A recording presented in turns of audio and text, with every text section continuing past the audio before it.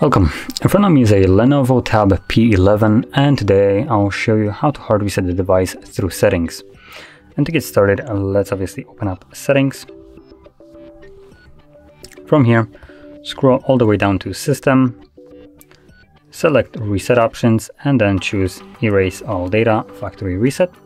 This will bring up a window right here notifying you that this will basically remove all the data from your tablet. So if there's anything that you would like to keep, maybe some photos, music, maybe some documents, stuff like that, then do back it up beforehand, otherwise you will lose it permanently. Now, assuming you have already done it or you don't want to, select Erase All Data.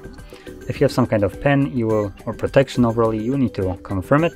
I do have a pen, as you can see, so I'll confirm it. And then I can select Erase All Data once more, and this will begin the process. Now this will take probably a couple minutes, and once it's finished, we should be then greeted with the Android setup screen. So I'll be back once that is visible.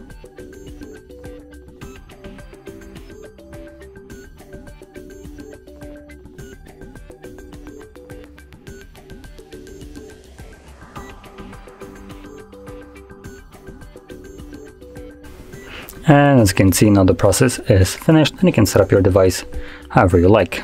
So if you found this very helpful, don't forget to hit like, subscribe, and thanks for watching.